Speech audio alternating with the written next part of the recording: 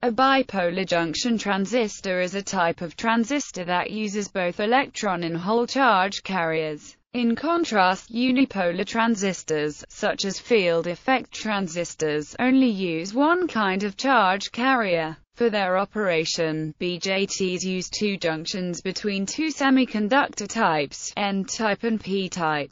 BJTs are manufactured in two types, NPN and PNP, and are available as individual components, or fabricated in integrated circuits, often in large numbers. The basic function of a BJT is to amplify current. This allows BJTs to be used as amplifiers or switches, giving them wide applicability in electronic equipment, including computers, televisions, mobile phones, audio amplifiers, industrial control, and radio transmitters. Note on current direction. By convention, the direction of current on diagrams is shown as the direction that a positive charge would move. This is called conventional current. However, current in metal conductors is due to the flow of electrons which, because they carry a negative charge, move in the opposite direction to conventional current. On the other hand, inside a bipolar transistor, currents can be composed of both positively charged holes and negatively charged electrons. In this article, current arrows are shown in the conventional direction, but labels for the movement of holes and electrons show their actual direction inside the transistor. Function.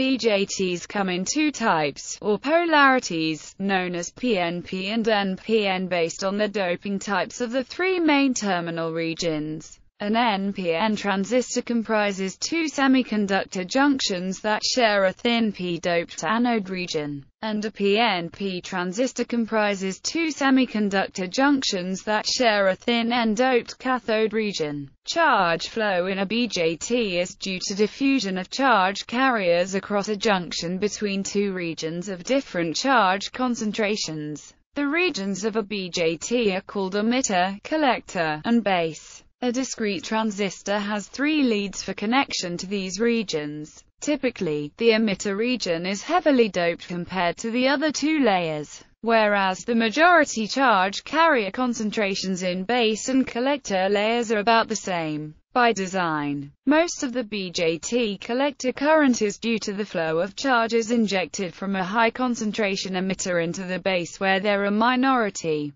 carriers that diffuse toward the collector, and so BJTs are classified as minority carrier devices. In typical operation, the base emitter junction is forward biased, which means that the p-doped side of the junction is at a more positive potential than the n-doped side, and the base collector junction is reverse biased. In an NPN transistor, when positive bias is applied to the base emitter junction, the equilibrium is disturbed between the thermally generated carriers and the repeating electric field of the n-doped emitter depletion region. This allows thermally excited electrons to inject from the emitter into the base region. These electrons diffuse through the base from the region of high concentration near the emitter towards the region of low concentration near the collector. The electrons in the base are called minority carriers because the base is doped p-type, which makes holes the majority carrier in the base. To minimize the percentage of carriers that recombine before reaching the collector base junction, the transistor's base region must be thin enough that carriers can diffuse across it in much less time than the semiconductor's minority carrier lifetime. In particular, the thickness of the base must be much less than the diffusion length of the electrons. The collector base junction is reverse biased, and so little electron injection occurs from the collector to the base. But electrons that diffuse through the base towards the collector are swept into the collector by the electric field in the depletion region of the collector base junction. The thin shared base and asymmetric collector-emitter doping are what differentiates a bipolar transistor from two separate and oppositely biased diodes connected in series. Voltage, current, and charge control. The collector-emitter current can be viewed as being controlled by the base emitter current, or by the base emitter voltage. These views are related by the current-voltage relation of the base emitter junction, which is just the usual exponential current-voltage curve of a p-n junction. The physical explanation for collector current is the concentration of minority carriers in the base region. Due to low-level injection, the ambipolar transport rates is in effect determined by the excess minority carriers.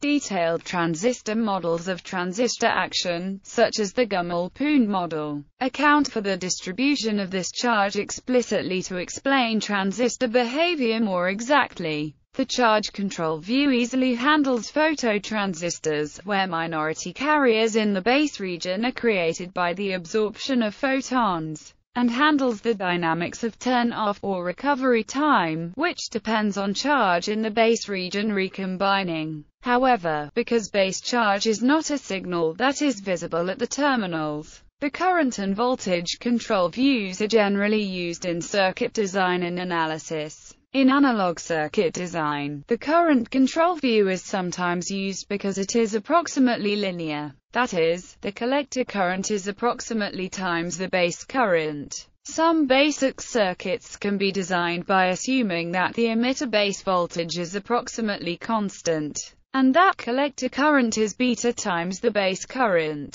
However, to accurately and reliably design production BJT circuits, the voltage control model is required. The voltage control model requires an exponential function to be taken into account, but when it is linearized such that the transistor can be modeled as a transconductance, as in the Ebers-Moll model, design for circuits such as differential amplifiers again becomes a mostly linear problem, so the voltage control view is often preferred. For translinear circuits, in which the exponential IV curve is key to the operation, the transistors are usually modeled as voltage-controlled with transconductance proportional to collector current. In general, transistor-level circuit design is performed using SPICE or a comparable analog circuit simulator, so model complexity is usually not of much concern to the designer. Turn on, turn off, and storage delay. The bipolar transistor exhibits a few delay characteristics when turning on and off. Most transistors, and especially power transistors, exhibit long base storage times that limit maximum frequency of operation in switching applications. One method for reducing this storage time is by using a Baker clamp. Transistor parameters, alpha and beta. The proportion of electrons able to cross the base and reach the collector is a measure of the BJT efficiency. The heavy doping of the emitter region and light doping of the base region causes many more electrons to be injected from the emitter into the base than holes to be injected from the base into the emitter. The common emitter current gain is represented by beta F, or the H parameter HFE. It is approximately the ratio of the DC collector current to the DC base current in forward active region. It is typically greater than 50 for small signal transistors but can be smaller in transistors designed for high power applications. Another important parameter is the common base current gain, alpha F. The common base current gain is approximately the gain of current from emitter to collector in the forward active region. This ratio usually has a value close to unity, between 0.98 and 0.998. It is less than unity due to recombination of charge carriers as they cross the base region. Alpha and beta are more precisely related by the following identities. Structure. A BJT consists of three differently doped semiconductor regions: the emitter region, the base region, and the collector region. These regions are, respectively, p-type, n-type, and p-type in a PNP transistor, and n-type, p-type, and n-type in an NPN transistor. Each semiconductor region is connected to a terminal, appropriately labeled emitter, base, and collector. The base is physically located between the emitter and the collector and is made from lightly doped, high-resistivity material. The collector surrounds the emitter region, making it almost impossible for the electrons injected into the base region to escape without being collected. thus making the resulting value of alpha very close to unity, and so, giving the transistor a large beta. A cross-section view of a BJT indicates that the collector-base junction has a much larger area than the emitter-base junction. The bipolar junction transistor, unlike other transistors, is usually not a symmetrical device. This means that interchanging the collector and the emitter makes the transistor leave the forward active mode and start to operate in reverse mode. Because the transistor's internal structure is usually optimized for forward mode operation, interchanging the collector and the emitter makes the values of alpha and beta in reverse operation much smaller than those in forward operation. Often the alpha of the reverse mode is lower than 0.5. The lack of symmetry is primarily due to the doping ratios of the emitter and the collector. The emitter is heavily doped, while the collector is lightly doped, allowing a large reverse bias voltage to be applied before the collector-base junction breaks down. The collector-base junction is reverse biased in normal operation. The reason the emitter is heavily doped is to increase the emitter injection efficiency. The ratio of carriers injected by the emitter to those injected by the base. For high current gain, most of the carriers injected into the emitter-base junction must come from the emitter. The low-performance, lateral, bipolar transistors sometimes used in CMOS processes are sometimes designed symmetrically, that is, with no difference between forward and backward operation. Small changes in the voltage applied across the base emitter terminals causes the current that flows between the emitter and the collector to change significantly. This effect can be used to amplify the input voltage or current. BJTs can be thought of as voltage-controlled current sources, but are more simply characterized as current-controlled current sources, or current amplifiers, due to the low impedance at the base.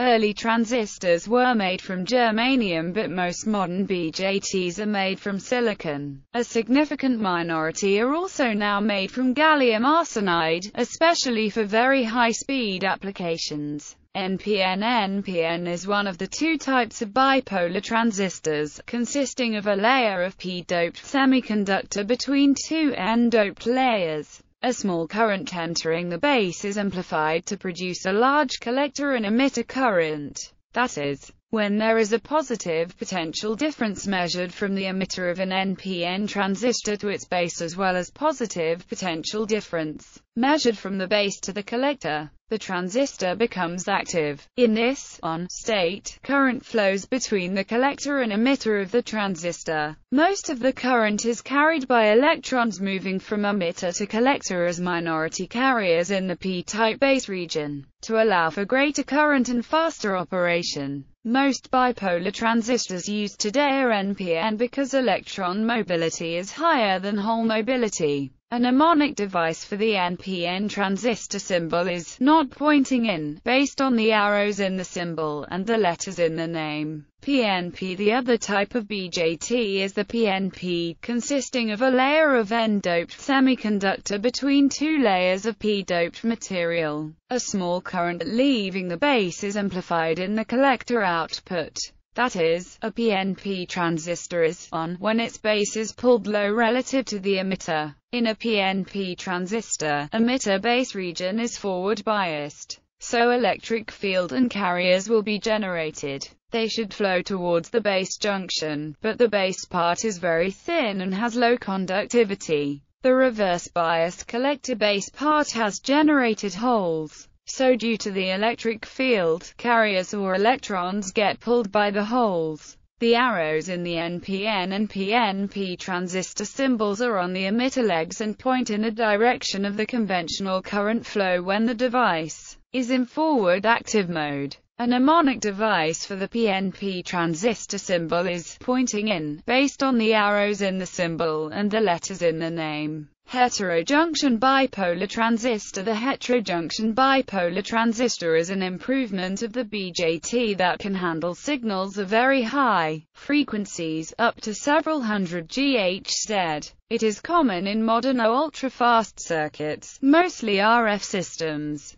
Heterojunction transistors have different semiconductors for the elements of the transistor. Usually the emitter is composed of a larger band gap material than the base. The figure shows that this difference in band gap allows the barrier for holes to inject backward from the base into the emitter, denoted in the figure as delta phi p, to be made large, while the barrier for electrons to inject into the base delta phi n is made low. This barrier arrangement helps reduce minority carrier injection from the base when the emitter-base junction is under forward bias, and thus reduces base current and increases emitter injection efficiency. The improved injection of carriers into the base allows the base to have a higher doping level, resulting in lower resistance to access the base electrode. In the more traditional BJT, also referred to as homojunction BJT, the efficiency of carrier injection from the emitter to the base is primarily determined by the doping ratio between the emitter and base,